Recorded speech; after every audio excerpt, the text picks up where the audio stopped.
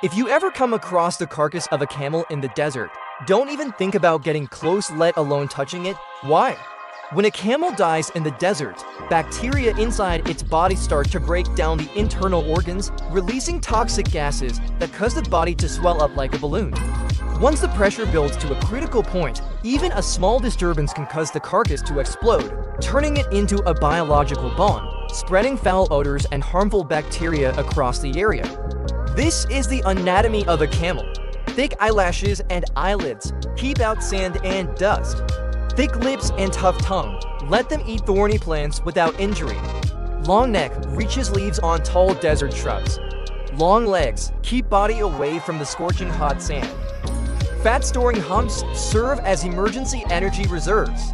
Dense fur acts as thermal insulation for extreme weather shifts. Wide, flat feet with thick calluses prevent sinking and protect from hot surfaces.